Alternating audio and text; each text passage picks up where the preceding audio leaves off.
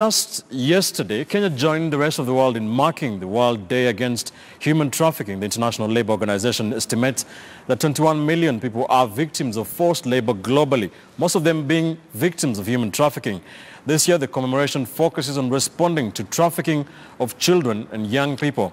The United Nations Office on Drugs and Crime preliminary data indicates that children make up almost 30% of all human trafficking victims across the world.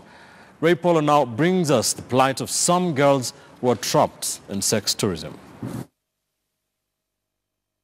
Lured by fake promises and deadly deceit, millions fall prey to traffickers who net nearly $100 billion every year in human trade.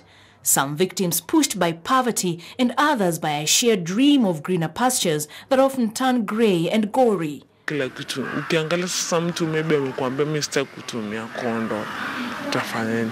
Alafu sasa pesa amekuwekea kama mpo juu ya meza, amekwambia mimi nitakupatia kama ni 10k ama 5k, hiyo hapo pesa. Ukiangalia sasa wewe umekuja na una hata shilingi. With dignity denied and liberty sold out, trafficked persons like Elena and Katso, not their real names, survive on sponsors. Katso has been in the trade since she was just 14 years old. Elena, on the other hand, began at 18. She is now 22 years old. Sasa siku ya kwanza hivyo utasukuma, siku ya pili hivyo, ya tatu utakuwa uzaenda. Klabu zingine ukienda mpaka uitishwe ID ndo uingie.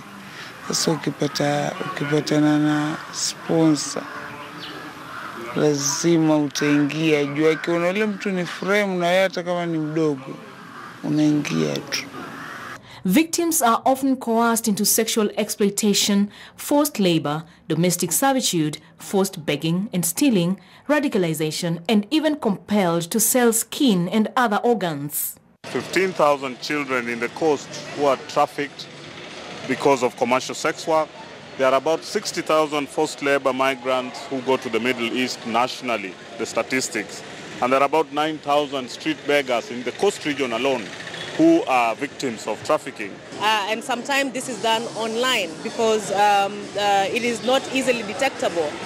Sex tourism and human trafficking are complicated vices that seem to thrive within a web of local and international cartels. Here in Kenya, both state and non-state actors are consolidating efforts toward dismantling demand source.